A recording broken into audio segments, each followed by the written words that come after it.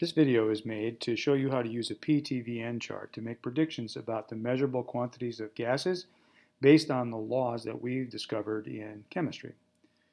This particular problem says a sample of gas occupies 150 milliliters at 25 degrees C, and it asks what is its volume when the temperature is increased to 50 degrees C. It notes in parentheses here that P and N are constant. P is pressure, and N is short for number of particles. Before you start any problem, you should probably just take a little time to try and make a prediction about generally what you think the answer is going to be. And since the temperature is increasing, based on what we know about gases, hopefully your prediction would be that the volume when we're done with this problem should be bigger than 150 milliliters. You start the problem out by just making your chart.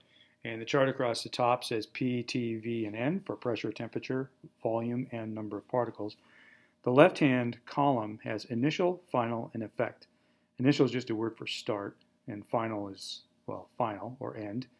And the effect, well, we'll see later on how we get these numbers, but basically it means what do you have to multiply the initial by to get the final. We'll start out here by putting in the information that we know. The easy part is pressure and number of particles don't change. So initial and final are the same, and there's really no effect.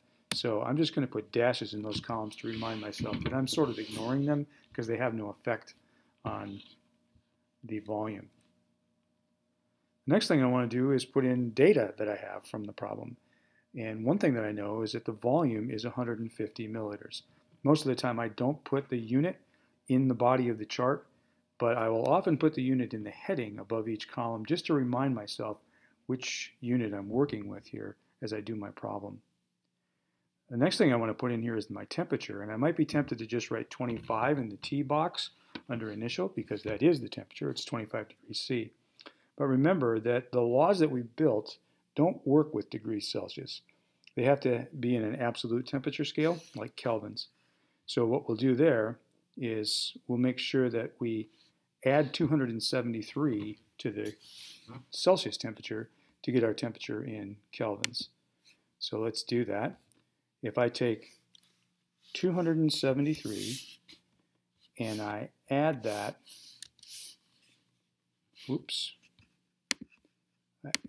to my 25 degrees C that I started with, what I'll get is 298 kelvins. So I'll put that in my initial temperature column. Now the question is asking me, what is its volume? That's my target. I want to find out what is supposed to go there. And I know that how I'm going to get it is multiply my initial by the effect, because the effect is what do I multiply the initial by to get the final. Well, the other thing that I want to do now is I want to enter what is my final temperature. It says the temperature increases to 50 degrees C, so let's calculate that by taking 273, and we're going to add that to 50, which gives us 323. So our final temperature is 323. Now to find the effect, what we want to know is what do I have to multiply 298 by in order to get 323?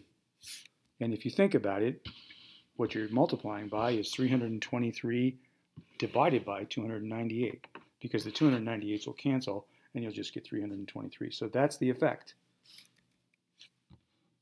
Because temperature and volume, we found out, are directly proportional to each other, they respond the same exact way, the effect on temperature is the same as the effect on volume. So my effect for volume is also 323 divided by 298. So when I go to find out what is my new volume, what I'm doing is I'm just taking my 150 milliliters and I'm multiplying by this effect of 323 divided by 298. So let's do the calculation. If I take 150 and I'm going to multiply by 323, find out what that is. It's a large number, and now I'm going to divide that by 298, and I find out that I get 162.58 something, and probably I should round this off to 3 significant figures. I think that seems reasonable. So I'll write down 163 in my chart.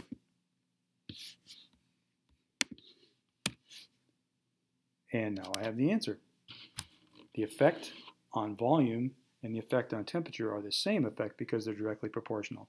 And that works for temperature and pressure, but it doesn't work for volume and pressure.